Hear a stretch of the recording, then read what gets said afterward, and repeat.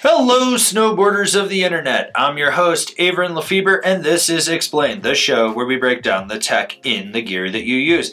In this episode, we're going to be talking about Jones's Comfort Foam Foot Pillow. What is it? How does it work? And do you need it? So the Comfort Foam Foot Pillow is just another foot pad. Nothing revolutionary here. A lot of bindings doing that. We all know that.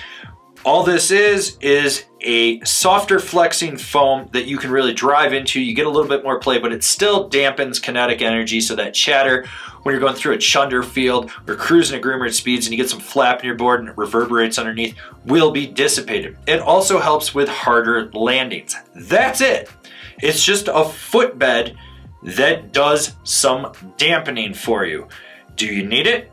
Probably, because if you're not dampening impacts and vibrations, well, you're fatiguing yourself sooner, so you're off the mountain sooner, as well as doing slow, irreparable damage to your body. You know who you are.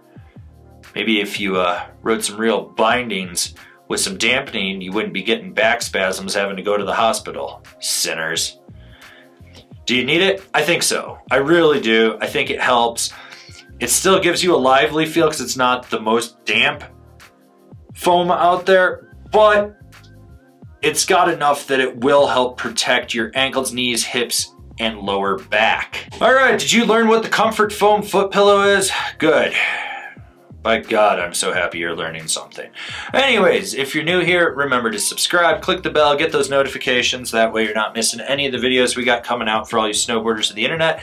And if you really like what we're doing over here, do you want to support us further, swing on over to Angry Snowboarder VIP and become a member. Sure, I could tell you more here, but I got a video over there that explains it so much better. As always, I've been your host, Avran LeFeber. I'm going to continue to be your host, so I'll just see you in another video. You know the spiel. I'll see you there. You'll learn something. It'll be great.